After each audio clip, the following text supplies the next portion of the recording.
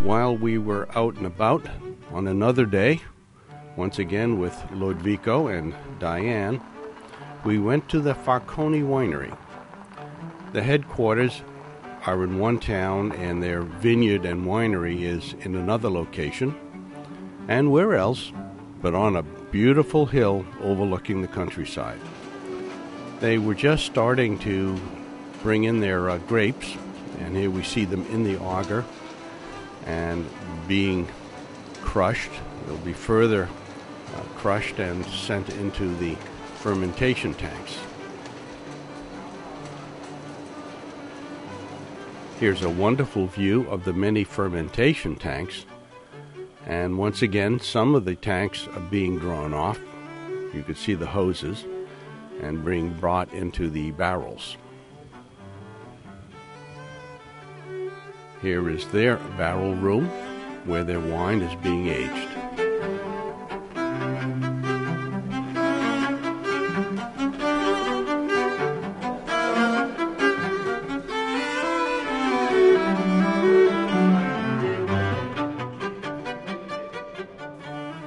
Coming around the other side of the building, we go into the entrance of the courtyard, which overlooks the vineyards and the countryside.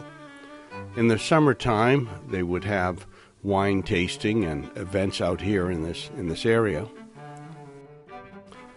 But today, the weather is a little bit on the cool side, so we're going inside for wine tasting and for lunch.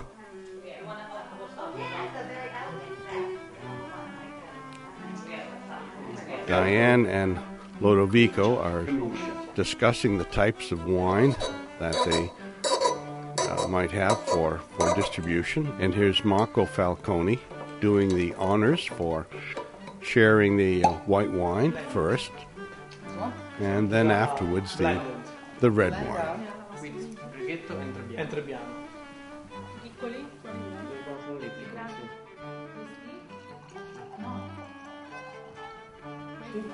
They're discussing the flavors and the nuances of the various wines that they're tasting.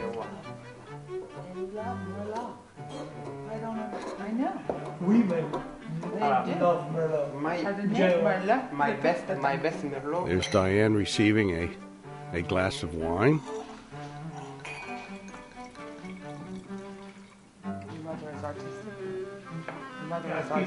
Swirling the wine to oxygenate it just a little bit to improve the flavor. She designed this. And of course Marco asked, do I want a glass of wine? Certainly. She has very good taste. Oh, I can tell by her picture. These are some of the wines that are under consideration for distribution in the USA by Diane's firm. This after 2 years is another wine. After 4 years is another wine. Really? Yes. Doesn't feel. But it's finished. It's finished 3 months ago. Panorama of the showroom and the lunch table is being set.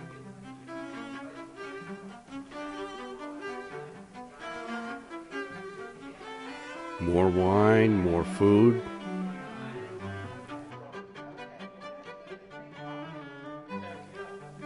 You would think there were 10 of us there, judging from the amount of food that was put out. Absolutely wonderful. Marco was a very gracious host.